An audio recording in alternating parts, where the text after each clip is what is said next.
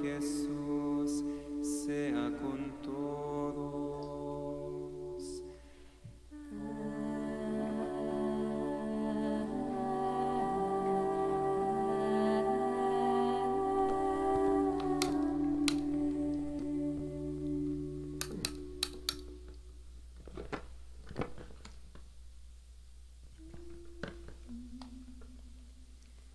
Ven, Señor Jesús, Maranatha.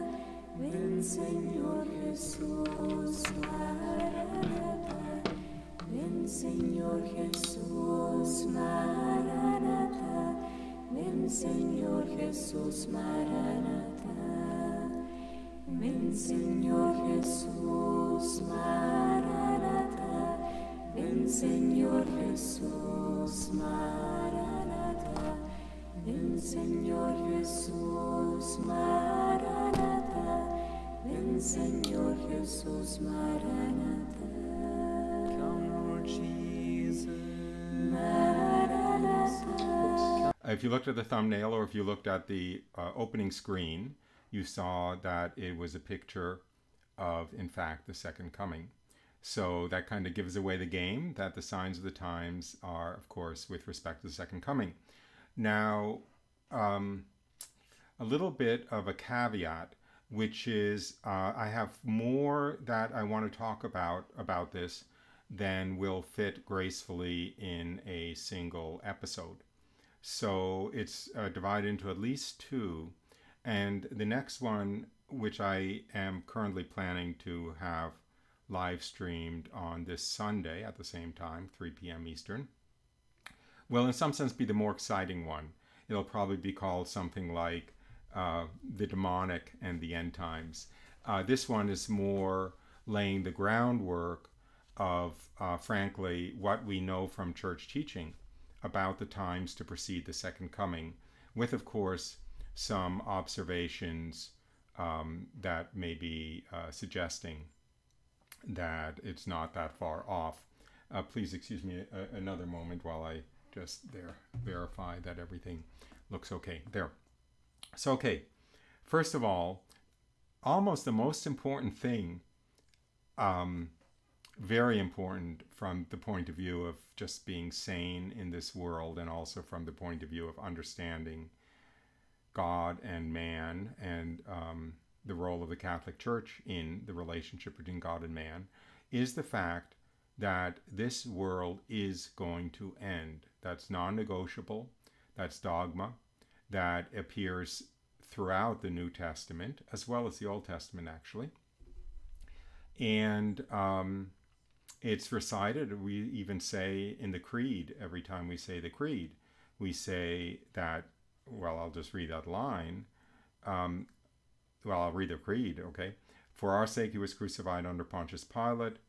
He suffered death and was buried and rose again on the third day in accordance with the Scriptures.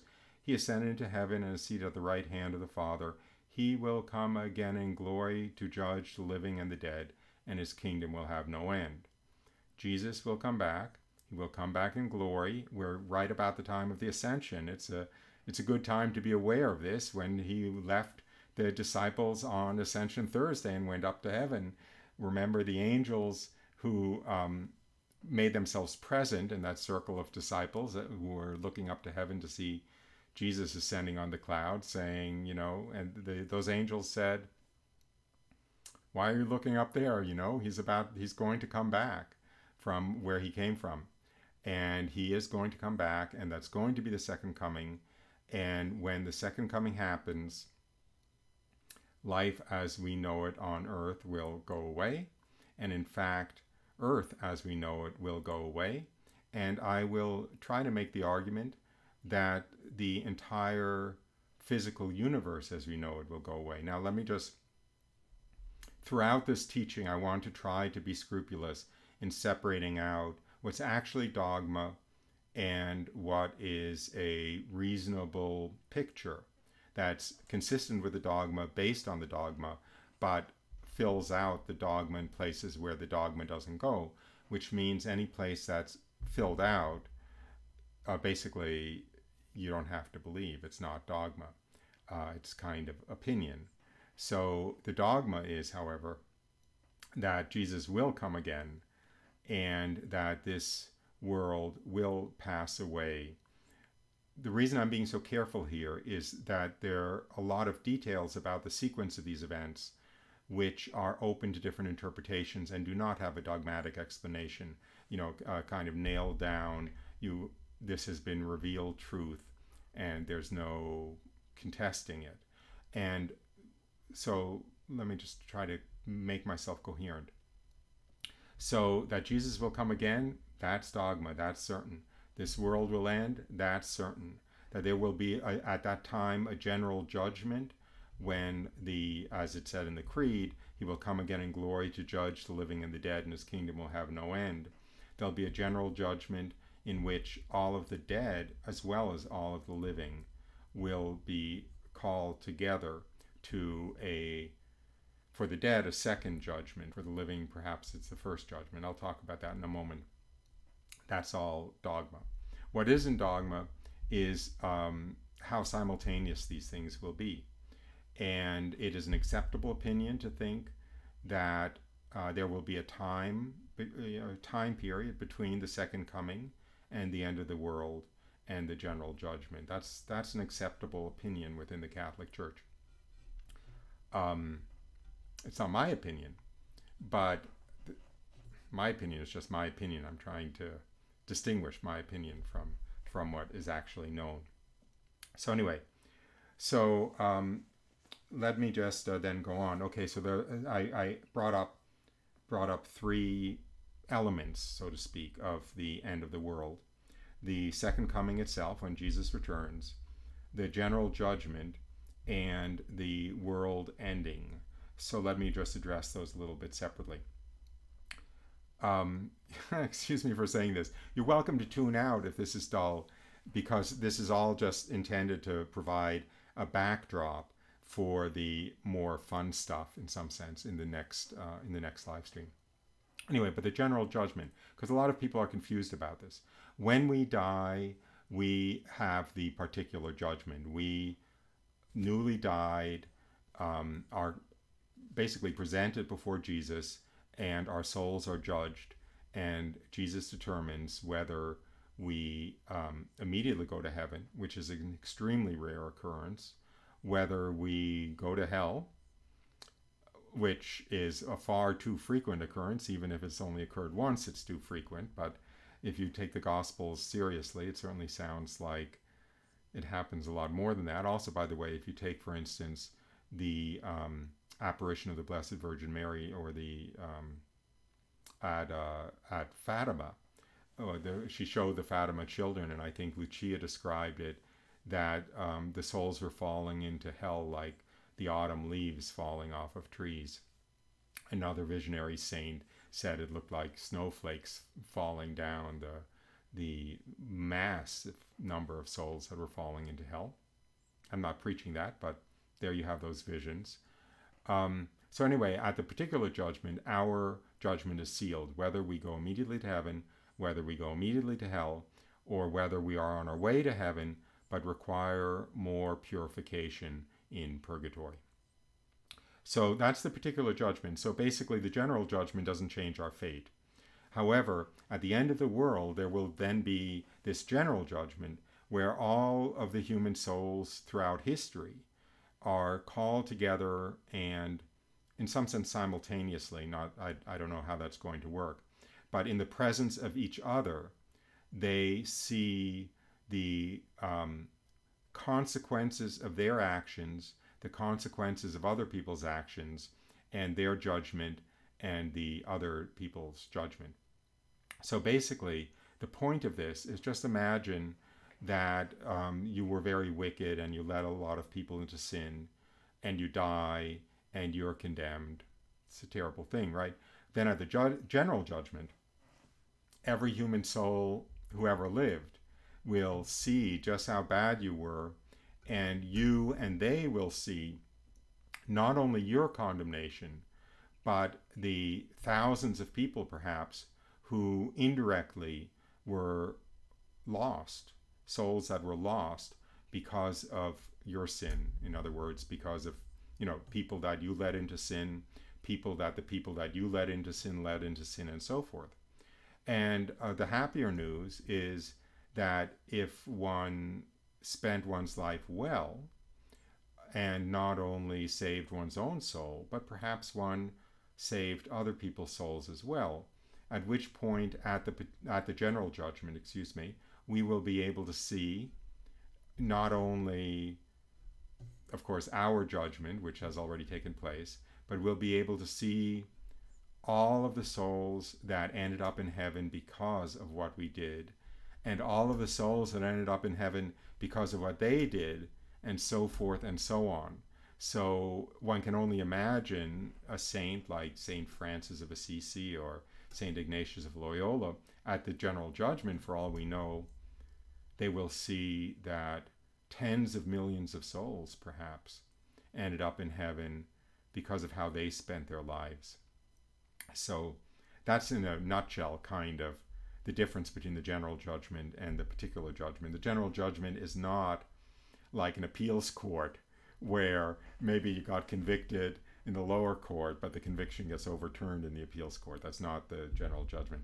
I'm going to take a little bit of a moment and see what the comments are saying, just in case I haven't been clear. Oops, turn up the volume. Sound is fine for me, sound is good, sound good here.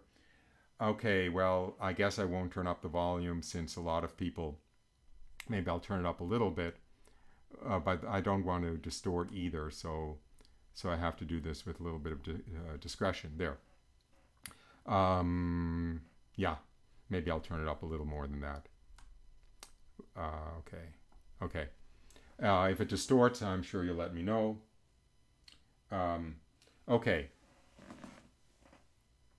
Somebody just asked the question of what's my opinion of Father Michel, who seems to be a very saintly man, I believe in Canada, a priest, who has been talking a lot about, I don't know how to put it, the end times we're entering onto and what people should do. And I will talk about that probably in the next episode more directly. But for now, let me just say, I want to lay a foundation which is essentially dogma. In other words, it is free from private revelation, because private revelation can never become dogma, or it isn't dogma. Dogma is restricted to divine revelation, public revelation, which comes about in one of two ways, either through the sacred scriptures or through the magisterium of the church. So I'm going to stay away from private revelation, at least for this episode, because it would take me too far afield. Anyway, okay, so that was the general judgment, particular judgment. Now, the end of the world and what awaits us, okay? It's a little bit parallel in a way to the general judgment and the particular judgment, because of course, when we die, after we die, we have heaven to look forward to, let's hope. And, again, a life without any death, I mean, an eternal life. I mean, 100 million years isn't even a drop in the bucket, right? We live forever. We live in pure bliss. We live in an ecstasy of love, which we can't even imagine, an ecstasy of intimacy with God, and actually wisdom and knowledge. And as I said, we literally, we can't imagine it. If you watch my witness testimony, you know I had a little taste of it in my conversion experience. And anyway, it's a pure ecstasy greater than we could ever imagine. And that has nothing to do with the end of the world. The world doesn't have to end. Our lives are going to end, and we're going to have the possibility of heaven. However, when the end of the world comes, essentially there will only be heaven and hell. And there will not be life on earth as we know it. There won't be any place in the world, any place in humanity of birth and life and suffering and testing and so forth. There'll only be these two conditions, which are the people who made it to heaven, the souls who made it to heaven, who are in this uninterrupted bliss for all eternity, and the souls which were lost. Now, So in that sense, if you just look at it from the perspective of the individual soul, it's very hard to nail down a distinction between the heaven that awaits us after we die and the New Jerusalem, I'll call it, the world after the end of the world. There is a very big distinction, which is the resurrection of the body. That as of now, I believe it is dogma that Jesus. I'm pretty sure it's dogma, to tell the truth, that Jesus is has his resurrection body, essentially, that he is not waiting for the resurrection of the dead to have his full form in heaven. The Blessed Virgin Mary, of course, the assumption is that she ascended into heaven, body and soul, so she isn't awaiting the resurrection of the body to be complete in heaven. However, those are the only two cases we know for certain. Arguments can be made about St. Joseph, arguments can be made about Elijah and Enoch and so forth, but the vast majority of us, perhaps all of the rest of us, will have to wait for the end of the world before we're reunited with our bodies in heaven. However, I'm going to kind of skate past that because I have no idea what that means. And I don't want to pretend to know what that means. And if anyone knows what that means and how things will be different when we're reunited with our bodies, I'm trying to say, let me know. I have actually read the standard things about it, like St. Thomas, and I still can't make heads or tails out of it. So anyway, however, so whatever the difference is between our lives in heaven after the end of this world, we know that this world will end. Now, I want to talk about that a little bit. Why will this world end? The reason this world will end is because the entire purpose of the entire created world, and I believe this includes space-time, this includes all of the laws of physics that we know in the universe, are part of the created world. And the entire created world, hundreds of thousands of galaxies, countless billions of light years of space, God knows what, all of the laws of physics, all of the, atoms in the universe, all of the elements, the way everything is woven together, gravity and energy and time and magnetism and light, all of those things, they were created for one purpose, which was to enable human souls to be created and go through this time of testing on earth and end up for all eternity blissfully in heaven with God. And when the preordained number of human souls have been created, when the population of heaven reaches the population that God always intended for heaven, then there is no purpose to the created world anymore, and the created world will end. There will be no more human souls created because the right number of human souls will already be in heaven. Okay, let me go on. I'm going to be dancing back and forth a little bit today because who knows why, because it's a complicated topic or because I'm disorganized, one of those things. Okay. Yeah, okay. A comment. Yeah, the reason I'm giving this teaching is because many of us go to church every Sunday and we haven't heard a whole lot of teaching on, it's called eschatology, on the end of the world. Eschatology has two meanings. The word eschatology both means the last things in our lives, heaven, death, heaven, hell, purgatory, and it also means the end of the world. And we have to be aware that the world is going to end for a number of reasons. One is all of the concern. Now, I try to stay away from being political, but let's say that global warming was true, man-made global warming. And let's say, we know something else is true. We know that entropy is true. We know that the universe is running down. We know that the sun will burn out in however many millions of years. We actually know that the universe will be used up in who knows how many billions of years. That's nothing to be concerned about because it was never intended to last forever. And even if, let's say, the earth was being used up, And because of one thing or another, for instance, global warming, if that was in fact the case, let's say the Earth would only last another 100 years or 200 years. I mean, I'm not saying that we should be, blithely, kind of irresponsible about it. But the fact remains, we don't know whether it was ever intended to even last beyond that. In other words, we don't know whether the second coming will happen before then. And basically, physical existence has an expiration date. The Earth has an expiration date.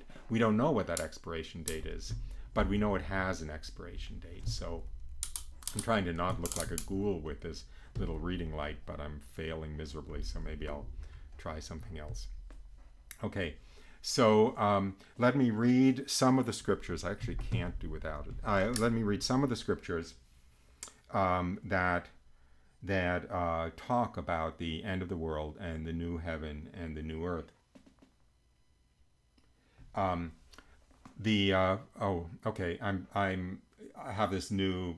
I'm trying to kind of get a little bit more sophisticated in my technology here. So I'm going to be reading from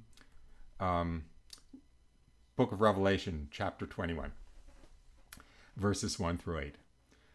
Then I saw a new heaven and a new earth, for the first heaven and the first earth had passed away, and the sea was no more.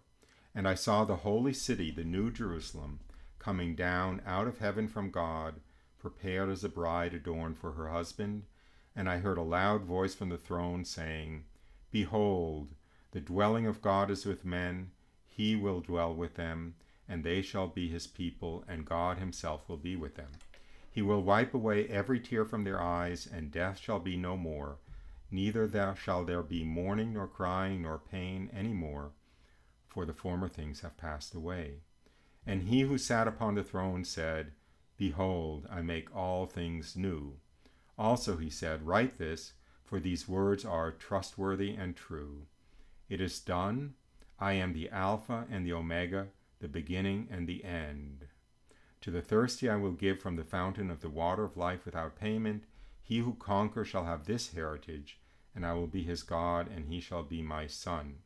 But as for the cowardly, the faithless, the polluted, as for murderers, fornicators, sorcerers, idolaters, and all liars, their lot shall be in the lake that burns with fire and sulfur, which is the second death.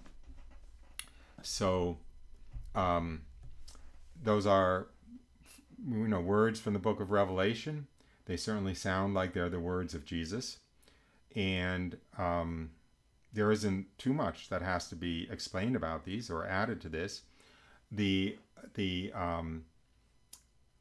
New Jerusalem, the world, the universe, existence after this world has passed away, will be one of intimate presence of God, intimate union with God. It will be one of bliss with no birth, no death, no aging, no decay, no work, no suffering, no toil, just bliss. And the one who sat upon the throne said, I am the Alpha and the Omega, the beginning and the end, which is very beautiful because, of course, the entire universe was created by Jesus, by Christ, the second person of the Most Holy Trinity, brought the universe into existence. And so he was the creator of the universe, and he is the end of the universe. He is the goal of the universe. He is the union with him in this spousal union is the ultimate end of the universe. So he very literally is the beginning and the end, the Alpha and the Omega. Alpha being the first letter of the Greek alphabet, and Omega being the last letter of the Greek alphabet. And then I guess the only other thing I'll add is it's not, frankly, when Jesus talks about heaven, he almost always also talks about hell. It is not a slam dunk that every human soul will end up in heaven. The purpose of life on earth is a testing period, a trial period. When cars come off the assembly line, they go through quality control. They get tested, right, to see if they're going to fall apart or the wheels are going to fall off or something. the purpose of life on earth is a kind of quality control for heaven.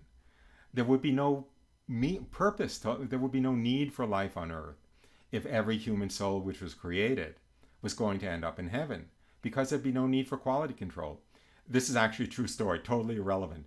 But I had a professor at Harvard Business School who was a consultant for Honda Motor Company when they still made all the Hondas in Japan. And he went over there and inspected their factory, and he saw the cars coming off the assembly line, and there was a quality control check. And his name was Professor Spence, who was acting as his consultant. And Professor Spence went over to the guy doing the quality control test and said to him, what's the percentage of failures? How many cars fail the quality control? And the tester said, 0. It's never happened. Anyway, life on earth isn't like that. It's not a quality control from which, none will probably fail, okay? So in this incredibly, it's the book of Revelation, it's Revelation 21. It's the second to the last chapter, I think, in the entire Bible. And Jesus, I don't want to say he sticks the needle in, but he does make a point. He who conquers shall have this heritage, and I will be his God, and he shall be my son. But as for the cowardly, the faithless, the polluted, the murderers, fornicators, sorcerers, idolaters, and all liars, their lot is something very different, okay? So that's what this is all about, okay? Okay. Now, there was something else I was going to say, which slipped my mind for the moment. So I will simply go on. Oh yes, here's something to add, because again, it's in the next chapter. I better change the screen since I'm no longer on Revelation 21. Which is, I mentioned in an earlier talk about that beautiful, beautiful parable in Matthew 22 of the king who is hosting a wedding feast for his son, and he invites all of his friends and family and neighbors, and they're all too busy, they don't want to come, they have this to do, they have that to do. The king gets very angry at them, and he tells his servants, go out into the streets and recruit, every vagrant and bum and hoi polloi and nobody on the street, and invite them to the wedding feast instead of the guests that it was originally intended for. So they all come, they're all delighted, and then the king sees one without a wedding garment, and he says very angrily, how did you get in without a wedding garment? And he tells his servants to throw him out, where there'll be wailing and gnashing of teeth and so forth. And this seems, on the surface, it seems so unfair. But in fact, that wedding garment is the state of grace. It's basically the soul having been cleansed of sin. And that, we know as Catholics, if you die in a state of mortal sin, your eternity is in a great deal of jeopardy. And if you die in a state of grace, your eternity is assured. So the state of grace is essentially the wedding garment. So having said that, let me go back to Revelation, now chapter 22, and verse 14. And we're talking about this eternal heaven, right? Blessed are those who wash their robes, that they may have the right to the tree of life, and that they may enter the city by the gates. Okay, so you have the same image, right? Blessed are they who wash their robes. Blessed are the ones invited to the wedding feast that have washed their robes, are wearing the wedding garment, are dressed in white, are in a state of grace, because they will be invited in to the wedding feast. And in this Revelation 22 metaphor, they will have the right to the tree of life. Remember, the Garden of Eden, paradise, the tree of life, Adam and Eve were kicked out of. These people will be back in paradise. They will have the right to the tree of life, and they may enter the city by the gates. They're welcome in. However, continuing with Revelation 22, outside are the dogs and sorcerers and fornicators and murderers and idolaters, and everyone who loves and practices falsehood. So again, the same little sobering wake-up call, almost exactly like in the previous chapter. Okay, I hope I'm not a doom and gloom preacher. I'm not. I hope I'm not. I find this entire story incredibly happy. However, another little digression. I got a comment on one of my YouTube videos that I put up on Holy Week, one of these live streams, from let me just say, a gentleman suffering from same-sex attraction disorder. And he was very angry, and he said that I called homosexuality depravity. I'm being completely unkind and uncharitable to homosexuals. Now, I think it's the opposite. I think the greatest charity imaginable is helping somebody get to heaven instead of get lost. I mean, in other words, instead of having their soul lost, instead of ending up in hell. And I think the greatest lack of charity is not doing anything. The spiritual act of mercy in the Catholic Church is known as reproving the sinner. Reproving the sinner is a spiritual act of mercy. In other words, it's not doing, if somebody is on their way to perdition, it is hardly an act of charity to slap them on the back and say, you have nothing to worry about, just keep doing what you're doing. And it's hardly a failure of charity to say, you might want to look at what Jesus said, and you might want to look at the laws of the Catholic Church, in fact, the rules of the Catholic Church, the dogma of the Catholic Church, the words of the scriptures, and you might want to ask yourself whether you're jeopardizing your salvation by the choices you're making. I don't think that's a lack of charity. I think that's charity. Anyway, that's all a digression, I suppose. So more about the end of the world, okay? Now, yes, Jesus said, no man knows the day or the hour. That is true. But in the very same passage, he also said, don't be hypocrites, because when you see the fig tree burst into blossom, you know that spring is near. And likewise, when you see these things that I'm telling you about, the signs that precede the second coming, similarly, you should be able to read the signs of the times. I'm getting ahead of myself. I'll get to those signs in a moment. I'll just mention them very briefly now because I just did, which is by dogma, the Catechism of the Catholic Church, actually the two catechisms of the Catholic Church, we know 4 things that have to precede the second coming. The gospel has to be spread throughout the world. There has to be great apostasy, a widespread falling away from the faith. The antichrist has to make an appearance. And there has to be a widespread conversion of the Jews. Sorry about that. And so those are the 4 things that we know for certain have to precede the second coming, the signs, so to speak. However, let me go back to talking about what we know about the heavenly Jerusalem. And now I'm going to read from 2 Peter 3. So if I can use my new toy again, there we go, 2 Peter 3. This is now verse 10. But the day of the Lord will come like a thief. See, that's because it will come suddenly. There's another passage in which I think Jesus says it'll be like the flood in the days of Noah, that people were eating and drinking and marrying and giving in marriage when all of a sudden it came. When the second coming happens, it will catch most people unawares. It'll come like a thief in the night.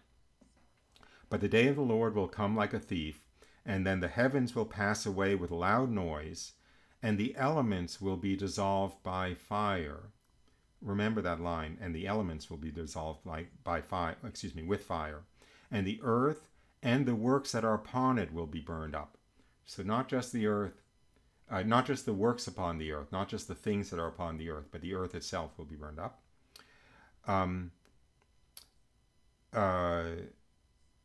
You are to live out your lives of holiness and godliness, waiting for and hastening the coming of the day of the Lord. Okay, also very interesting. You are to hasten the day of the coming of the Lord. That music that I played just before I came on the air was Harpa Dei chanting over and over again, come Lord Jesus, come Lord Jesus. That's why I chose that clip. We are told in Scripture to pray to hasten that day, the coming of the Lord. We are to pray that the second coming come sooner rather than later. I'm not saying this. St. Peter, the first pope, is saying it. He's saying, we are to live out lives of holiness and godliness, waiting for and hastening the coming of the day of God. Okay? So we should be praying that they come quickly. And there's another passage in which Jesus says, I think it's Luke 21, but I could be wrong, where Jesus says, basically, oh boy, I actually have it somewhere. I'm not going to bother looking right now. Woe to those in those days, woe to those who are living in those days. Things will be so terrible that the living will envy the dead. And even the elect would have been lost, but for the sake of the elect, those days will be shortened. Okay?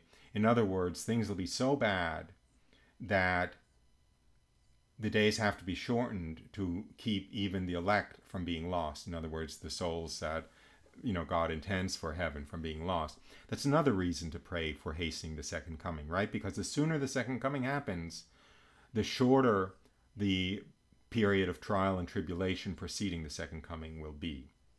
So that's an exhortation to, pray, come Lord Jesus, like that lovely religious community, Harpa Dei, we're singing over and over again in English and Spanish and Latin, come Lord Jesus, come Lord Jesus.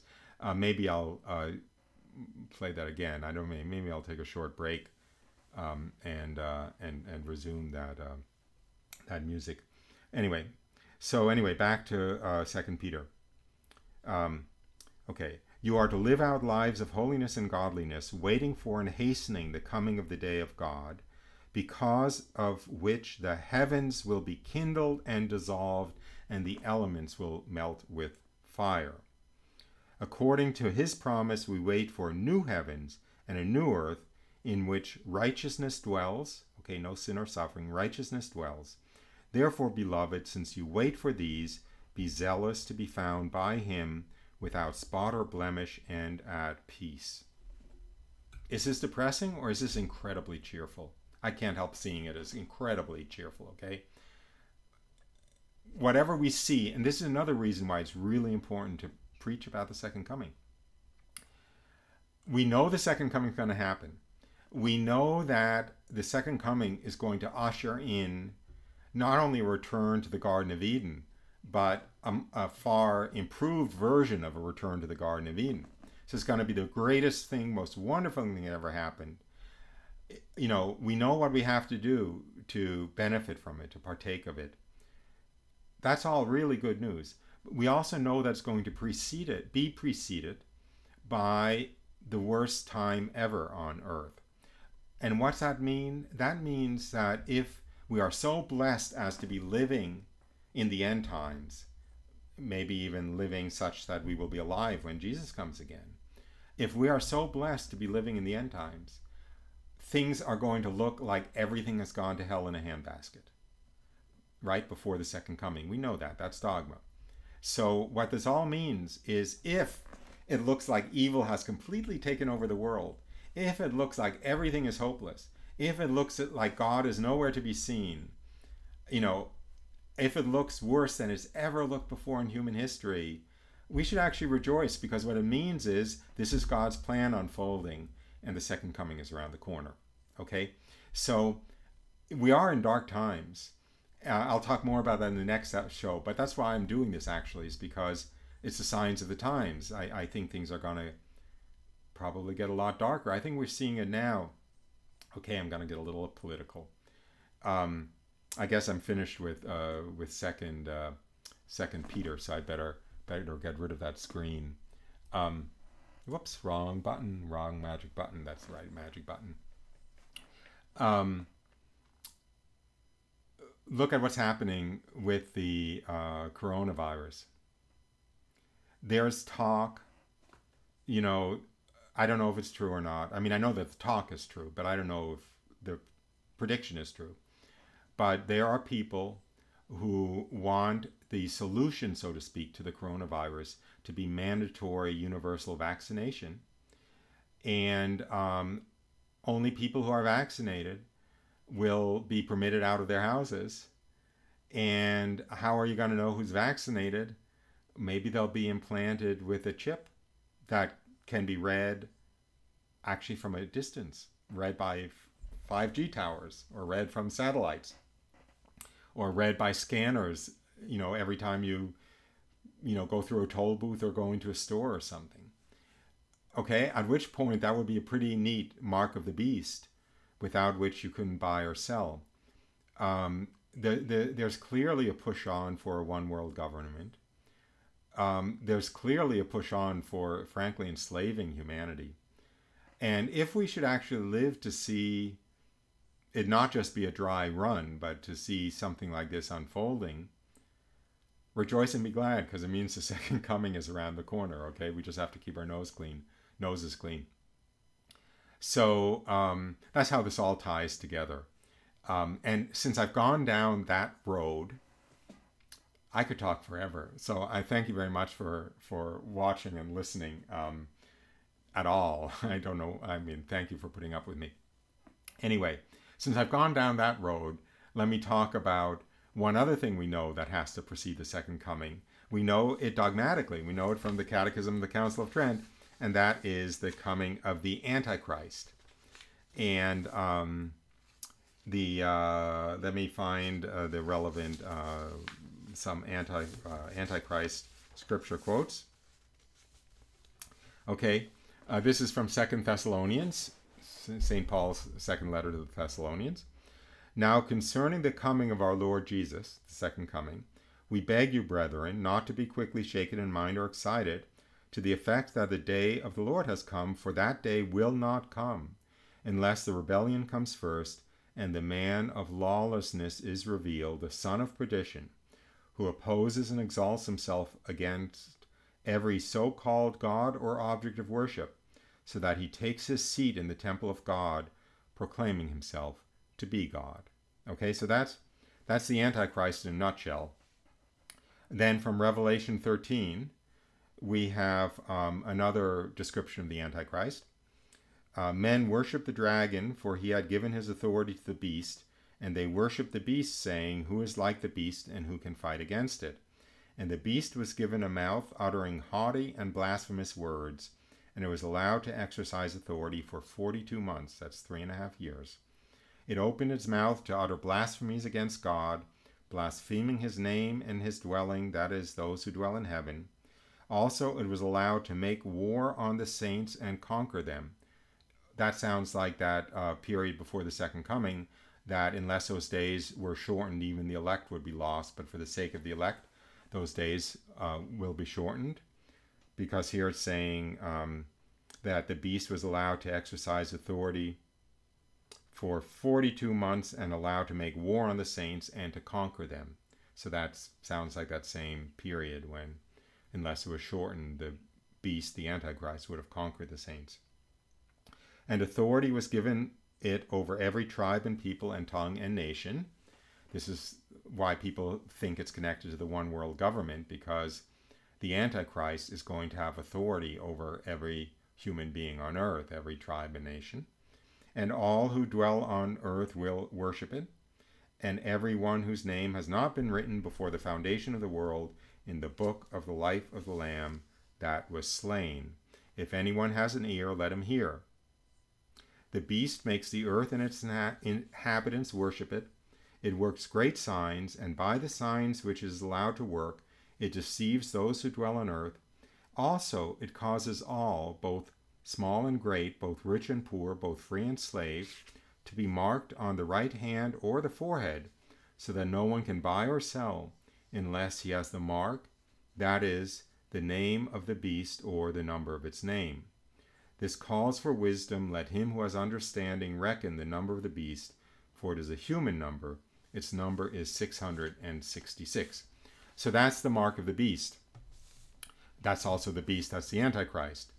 And I also mentioned on an earlier program, and I will use my little toy here. I mentioned on an earlier program that mark of the beast being 666 is kind of cool for if you're a Jew to know that, or if you know Hebrew, because Hebrew uses letters to represent numbers.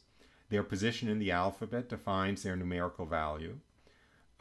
Six, the numeral 6 is therefore the sixth letter of the alphabet, which is a Vav, which is a V. And I will now show you a little more sophisticated graphic. There you have it. There you have the first 10 letters of, is it 10 or 9 letters of the Hebrew alphabet? Aleph, Bet, Gimel, Dalet, He, Vav. Vav, V. That's the 6th letter, right? Aleph, Bet, Gimel, Dalet, He, Vav. So 666 is Vav, Vav, Vav, or V, V, V. And historically, if you look at the evolution of languages, V and W are they're the same letter. As a matter of fact, that's why W, it's actually 2 V's next to each other. And anyway, so W is really VV, and many languages don't have a W. The words that have a W in English have a V. That's probably why, with a heavy German accent, it's "we will conquer Poland." It's, you know, instead of "we will," because the W is not known. So anyway, so WWW is 666. That's the punchline. That's the bottom line. So maybe this mark of the beast taking over the world is dependent on the technology, the worldwide internet, the worldwide communications technology, which is actually necessary to have a one world government. If you stop to think about it, you couldn't have a one world government with people. I'm going to get rid of that graphic now. You couldn't have a one world government if people had to communicate, you know, sending telegrams back and forth or faxes back and forth.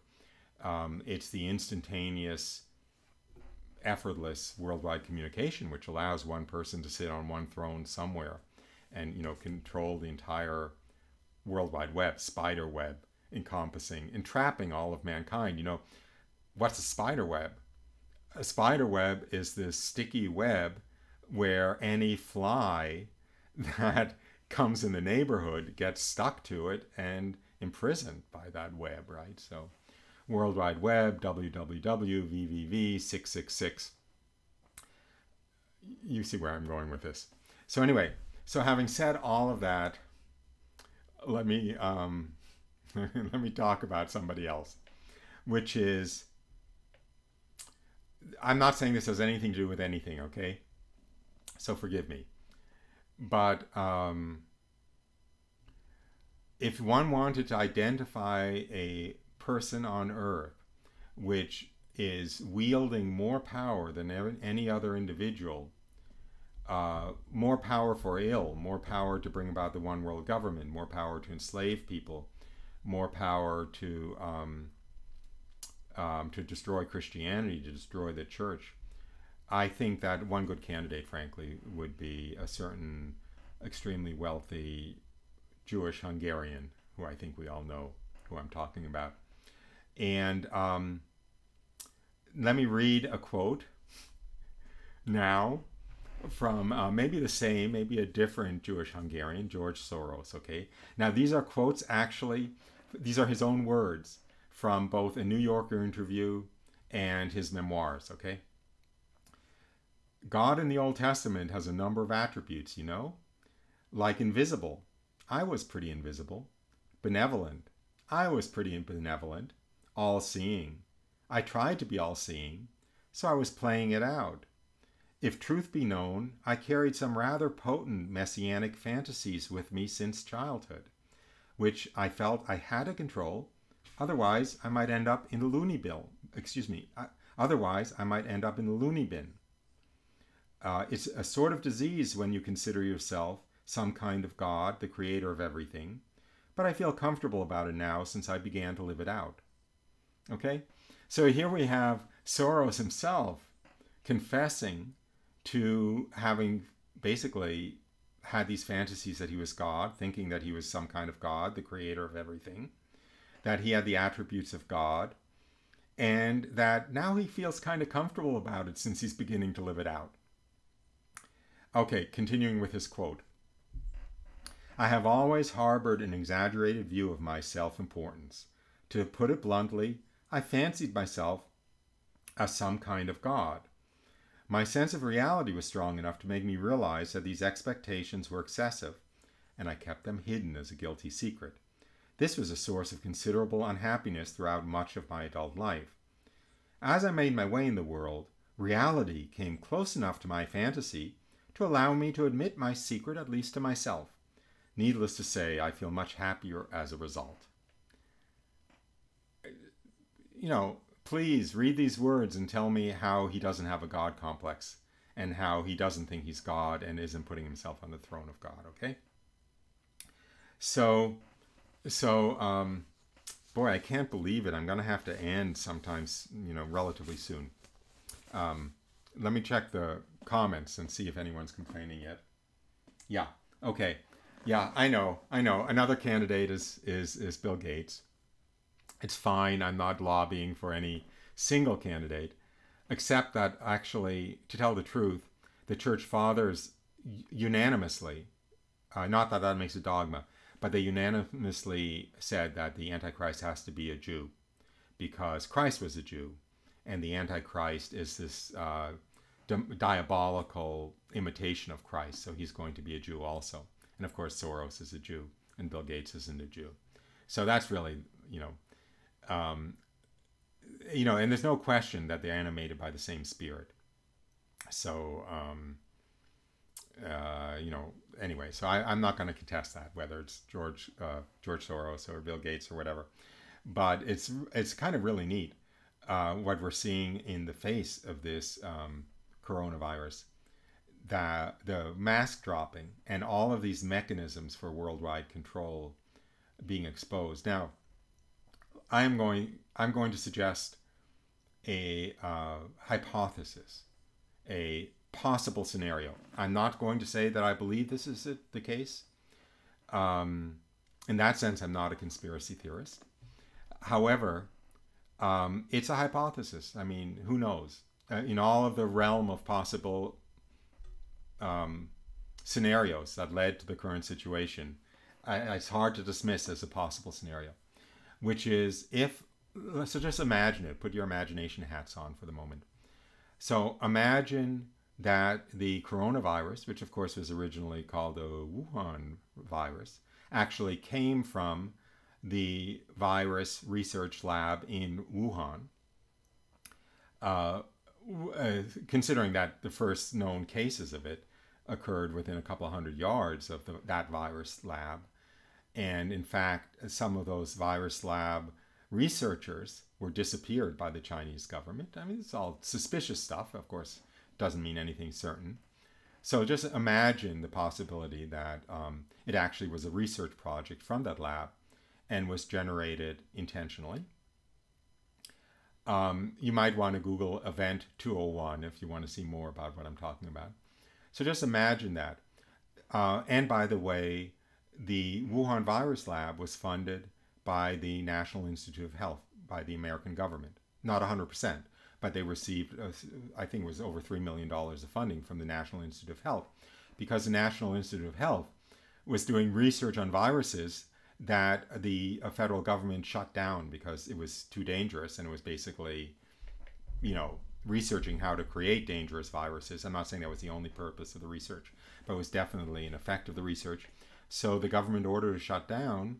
So the National Institute of Health funneled money to the Wuhan lab in order to continue the research. This is fact. This is not conspiracy theory. It does look, by the way, like Dr. Fauci was involved in that decision. Again, research it yourself if you want. I'm not betting my salvation on that fact, but that's what it certainly looked like to me. So anyway, so just imagine that research didn't begin, or imagine that the release was intentional. That's the other thing you want to imagine, that this was a plan. Maybe that the release maybe didn't happen exactly when it was supposed to happen. Maybe it was accidentally released. But the plan was to develop a virus that was more contagious than any virus had been previously, and more fatal than any virus had been previously. This virus, thank God, is not more fatal. As a matter of fact, it's substantially less fatal, it seems, than the swine flu. So anyway, so they succeeded in it being hyper contagious. They didn't succeed in it being hyper fatal. Okay, so let's say this was an intentional research project to produce a virus that could produce a global pandemic. Okay, now ask yourself two questions. One question is, when did this research begin? Did it begin after Trump was elected, and maybe as a plan to cripple the American economy under Trump, or a plan to cripple Trump's booming economy so he wouldn't be re-elected rather? Or does this plan go back to 2014, 2015, way before Trump was even, on the scene as a presidential candidate? And was this plan actually hatched then? And was the plan, of course, everyone expected Hillary Clinton to win the election. We know that. You would have made a fortune. I think the night of the election, the New York Times said it was about a 98% probability, a 99% probability that she would win. So now paint that picture in your head, okay? In like 2015, 2016, 2014, this plan is under development for Hillary Clinton to become president, and maybe a couple of years into her presidency, for this global pandemic to be released, which kills tens of millions of people, maybe even tens of millions of Americans, certainly millions and millions of Americans, if the virus had been kind of successful. Then imagine, with a president like Hillary Clinton, what policies might have been put in place with respect to compulsory vaccination, with respect to having to prove that you've been vaccinated, with respect to controlling your movements, with respect to monitoring the movements of everyone in the United States or everyone on Earth. Even think about this. If they eliminated cash transactions, you couldn't buy or sell anything without the government knowing whether you were in a store or not, right? Because you'd have to take out your credit card or your chip or whatever to buy something. Or you'd have to be logged on to the internet and they would know your location. I mean, think about what a global pandemic resulting in tens or hundreds of millions of deaths would have meant in the power it would have given a malevolent government to institute draconian totalitarian control. Oh, back to, excuse me, I got a little political there. Back to the scriptures. But anyway, the coming of the Antichrist is one of those four things we know for certain. So anyway, the trials to come before the end. Let me see. I think I've actually covered a lot of territory, even though I've been kind of skipping about a lot. Okay, so I'll read a passage from an extended passage from Matthew 24. It's Jesus talking about the end times. What do we know about the trials before the end? I'm giving a little introduction. I'm not reading yet from Matthew 24. What do we know about the trials before the end? A one world government will emerge, right? The Antichrist will, basically everyone on earth will bow down to the Antichrist. And no one will be able to buy or sell without the mark of the beast. So there'll be the emergence of a one world government, totalitarian control. There'll be wars, famines, earthquakes, plagues. The powers of the heavens will be shaken. There'll be persecutions, Christians given up to death, basically executed for being Christians. There'll be huge natural catastrophes, tidal waves, earthquakes, so forth. Okay, so that we know about the trials, the global trials before the end. Now back to Matthew 24. And this gospel of the kingdom will be preached throughout the whole world as a testimony to all nations. Okay, so that's the basis of the dogma, that the gospel will have been preached throughout the world before the second coming. I'll just repeat that. That's verse 14. And this gospel of the kingdom will be preached throughout the whole world as a testimony to all nations, and then the end will come. So the gospel having been preached throughout the world is one of the time clocks which is going to let us know that it's time for the end. Again, I just ask you, think about today in 2020 versus, say, 1950, or better yet, 1920.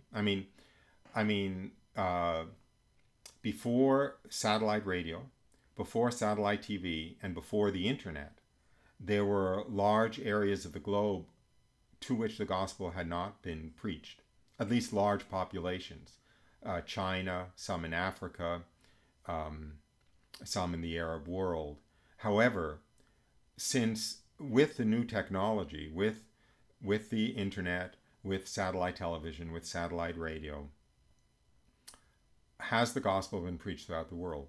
Is there any significant part of the world which has not had an opportunity to hear the gospel? Just think about 100 years ago, how different that was. You'd have to, missionaries would have to go someplace and smuggle in Bibles and get little home churches going and get people to spread the news and talk to each other and try to build up this like grassroots evangelization, not this coming down from the heavens, with satellite waves and so forth evangelization. So has the gospel been preached throughout the world? And this gospel of the kingdom will be preached throughout the whole world as a testimony to all nations, and then the end will come. So when you see the desolating sacrilege spoken of by the prophet Daniel standing in the holy place, that's a citation from the book of Daniel. So when you see the desolating sacrilege spoken of by the prophet Daniel standing in the holy place, let the reader understand. Then let those who are in Judea flee to the mountains. Let him who is on the housetop not go down to take what is in his house. And let him who is in the field not turn back to take his mantle. And alas for those who are with child, or those who give suck in those days. Pray that your flight may not be in the winter or on a Sabbath, for then there will be great tribulation, such as has not been seen from the beginning of the world until now, no, and never will be. And if those days had not been shortened, no man would be saved, but for the sake of the elect those days will be shortened. Then, if anyone says to you, Lo, here is the Christ, or there he is, do not believe it. For false Christs and false prophets will arise and show great signs and wonders, so as to lead astray, if possible, even the elect. Lo, I have told you beforehand. So if they say to you, Look, he is in the wilderness, do not go out. If they say, Look, he is in the inner rooms, do not believe it. For as the lightning comes from the east and shines as far as the west, so will the coming of the Son of Man be. I'm just going to put in a little aside. I'm not talking about any contemporary prophet in particular, but we do know from the words of Jesus himself, from the words of St. Paul also, maybe I'll find that citation for later, that one of the signs of that the second coming is near is there will be a plethora, there will be a great multiplication of false prophets saying, look here and look there, and maybe even saying flee into the wilderness or do this or do that. So the question then becomes not is there such a thing as false prophecy and false prophets? We know that there is such a thing, and we know that there will be a particular multiplication of them before the second coming.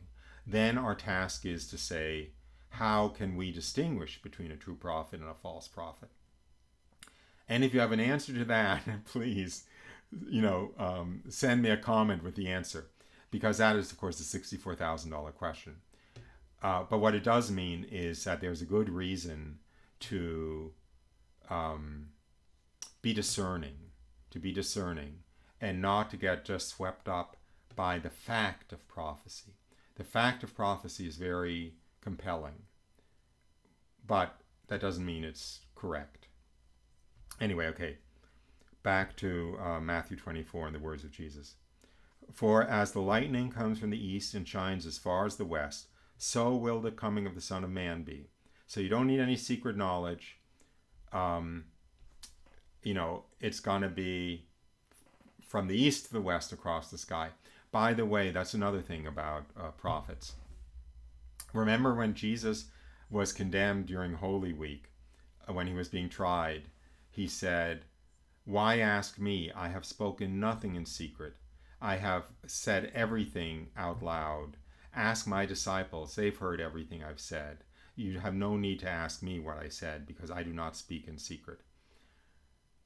Anything that is secret knowledge, that is special knowledge, that you have to do, doesn't sound to me like the way Jesus operates, to tell the truth.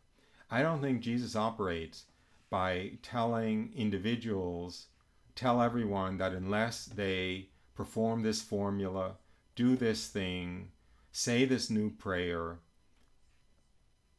store up this or store up that, then they will not survive the 3 days of darkness, or they won't survive the Great Tribulation, or so forth.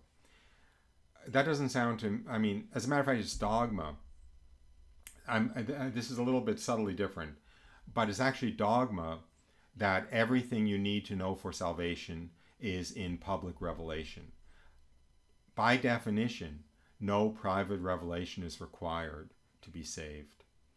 That's a pronouncement of the church. And I think it is a very wise pronouncement.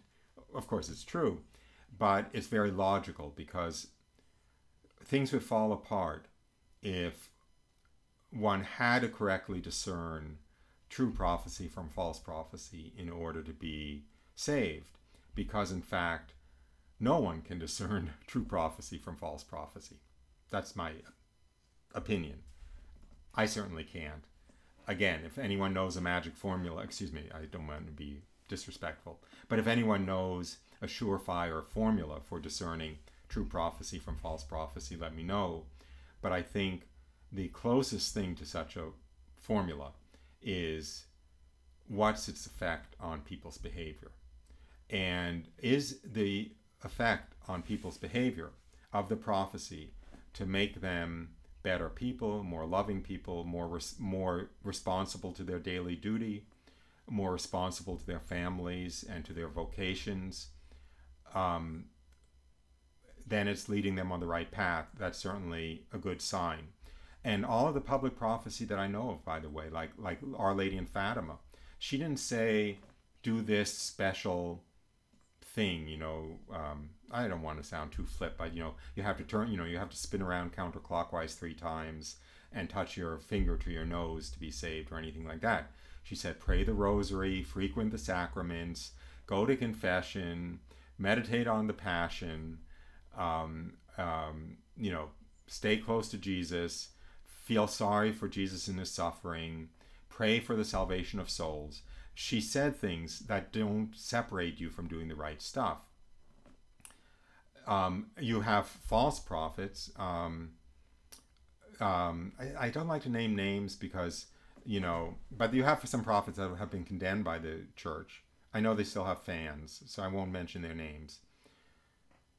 Oh boy! But anyway, who have told people to leave their spouses, to take up, told men to leave their wife and take up with another woman, who tell people to leave their jobs and and build a cabin in the woods and store up enough food and water for 3 years and stuff.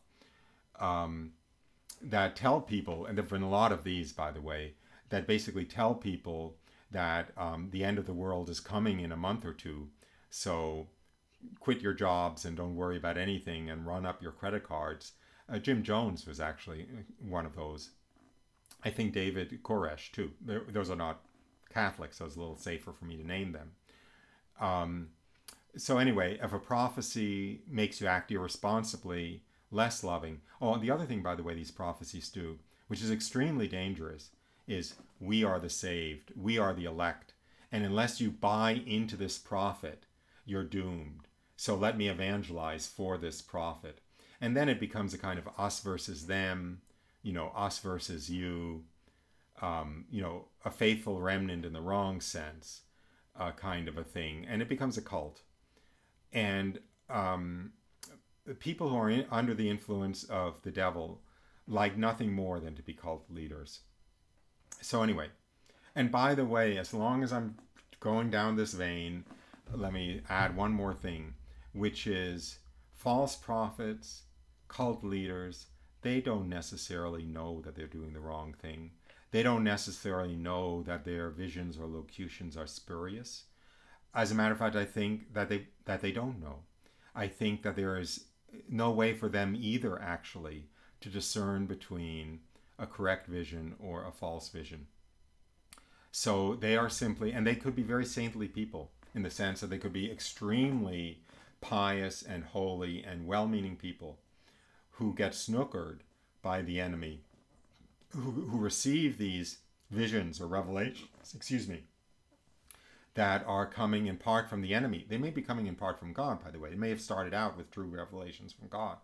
And then the enemy gets in and gives them some more revelations that then kind of lead them into this destructive behavior. It doesn't mean, it means that you can't tell that they're false prophets because, you know, they wear red and have sinister beards and glare at people and, you know, and frequent strip joints or anything. They might be actually very holy religious. And that's why the saints, and of course St. John of the Cross and St. Teresa of Avila come to mind, have always, always, always preached that if you receive any revelation, any prophecy, any visions, flee from it, try to suppress it, do everything you can to push it away. Because if it's from God, it won't get pushed away. But if it's from the enemy, it will get pushed away. But if you welcome it, then the enemy then has permission, so to speak, to give you, you know, that falsity, because you're eager for it or you're receptive to it. If you're resisting it with your will, the enemy doesn't have the power to overcome your will. God has more power in that direction. I don't want to get on too thin theological ice, but I think you see the drift. Anyway, back to Matthew 24. For as the lightning comes from the east and shines as far as the west, so will the coming of the Son of Man be. Where immediately after the tribulation of those days, the sun will be darkened, and the moon will not give its light, and the stars will fall from heaven, and the powers of the heavens will be shaken. Then will appear the sign of the Son of Man in heaven, and then all the tribes of the earth will mourn, and they shall see the Son of Man coming on the clouds of heaven with power and great glory. And he will send out his angels with a loud trumpet call, and they will gather his elect from the four winds, from one end of heaven to the other.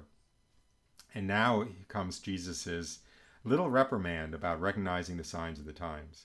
From the fig tree learn its lesson. As soon as its branch becomes tender and puts forth its leaves, you know that summer is near.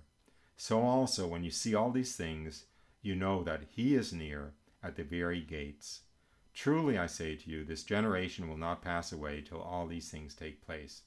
Heaven and earth will pass away, but my words will not pass away. But of that day and hour no one knows, not even the angels of heaven, nor the Son, but the Father only. As were the days of Noah, so will be the coming of the Son of Man. So, I guess I probably should stop. I should probably stop this. Oh gosh, I hate to stop. I'm going to just read one more passage. I'll have to look it up unless I have it here, which is another description from Jesus of the time of the second coming, because it has a little time clock, and it's got to do with the conversion of the Jews being another sign of the times, another sign that the second coming is near. I should interject that there is more conversion of the Jews now than there has been probably since apostolic times. There's the Messianic Jewish movement, which was unheard of before 1968, and which is now spread worldwide. In Israel, there is not a town, much less a city, without a Messianic Jewish congregation of Jews who came to faith in Christ, Israeli Jews actually, who came to faith in Christ, and so forth. So I think we're seeing a widespread conversion of the Jews.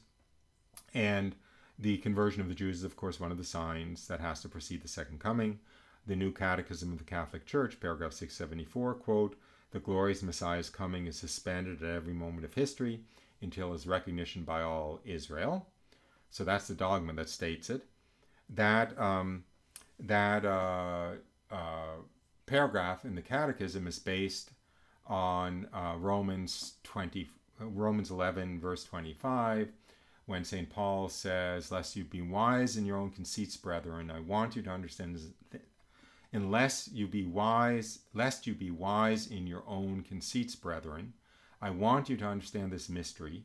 A hardening has come upon part of Israel, until the full number of the Gentiles come in, and so all Israel will be saved."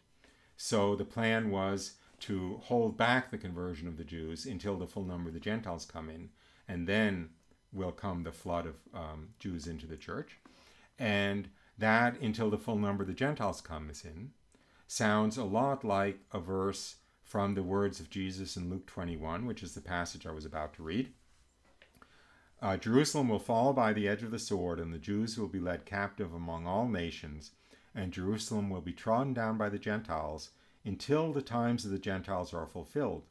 And there will be signs in sun and moon and stars, and upon the earth distress of nations, in perplexity at the roaring of the sea and the waves, men fainting with fear and with foreboding of what is coming on the world, for the powers of the heavens will be shaken.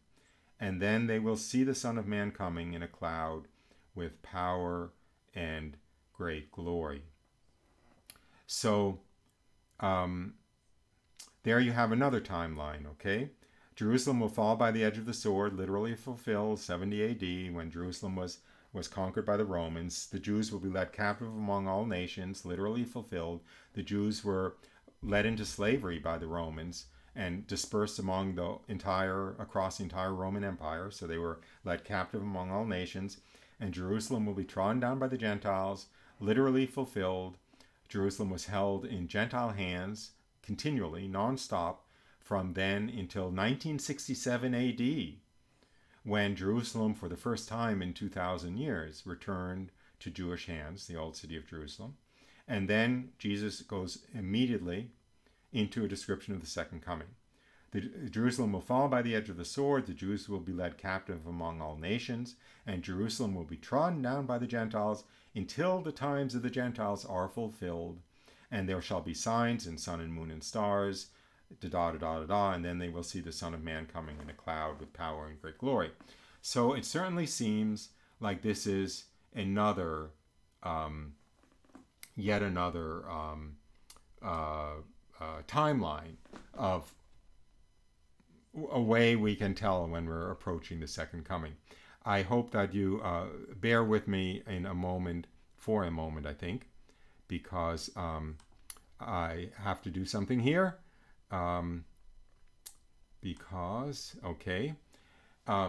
Because I have to prepare for the closing of the show, and I don't know what I'm doing, as you can tell. So there, I was just preparing for the close of the show.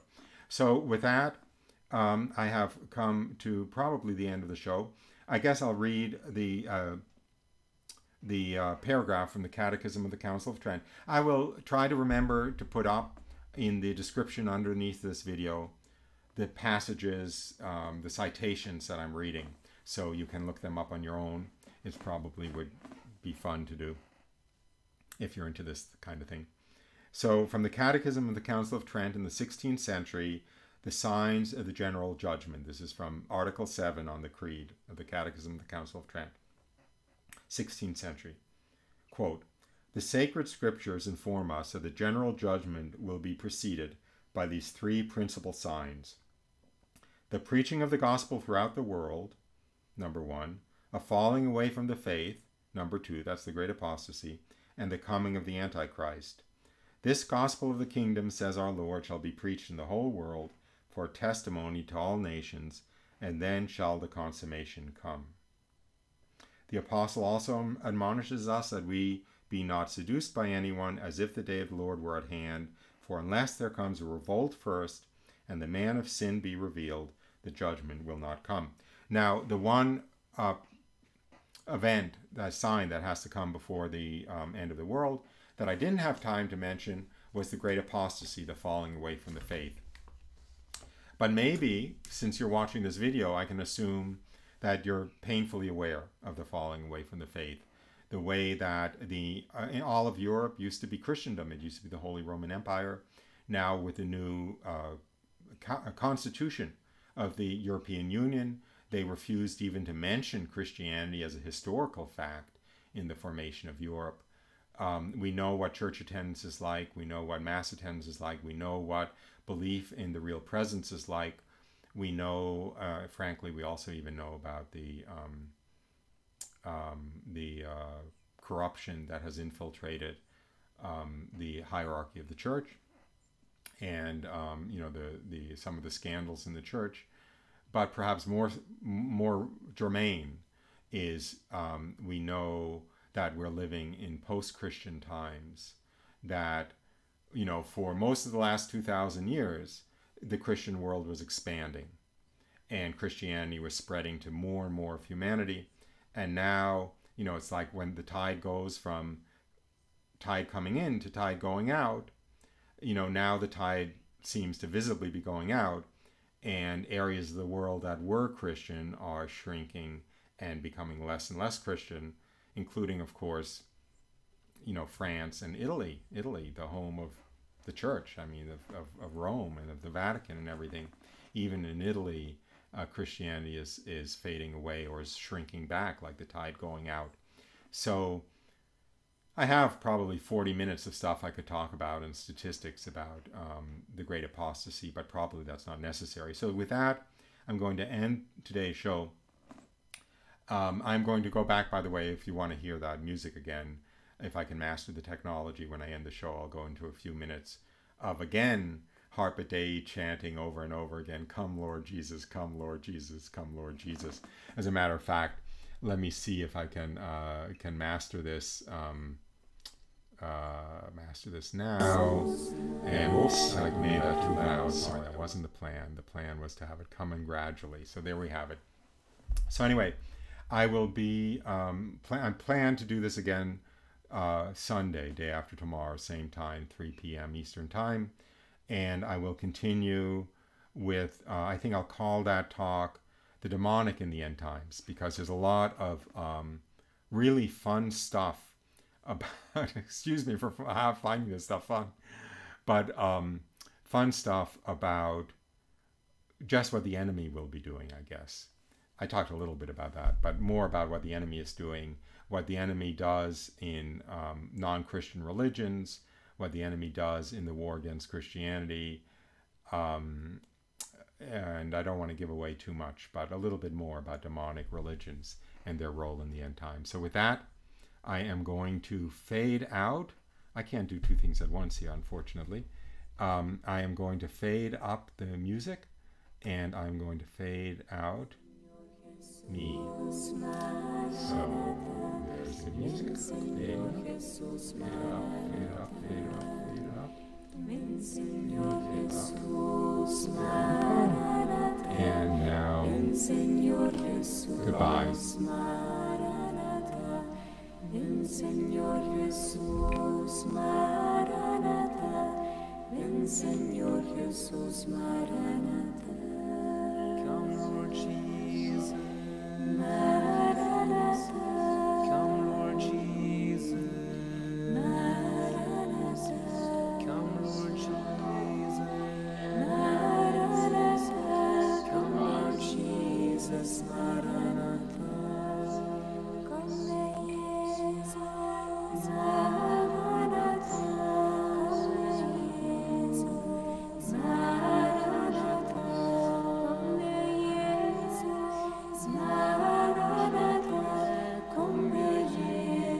Maranatha.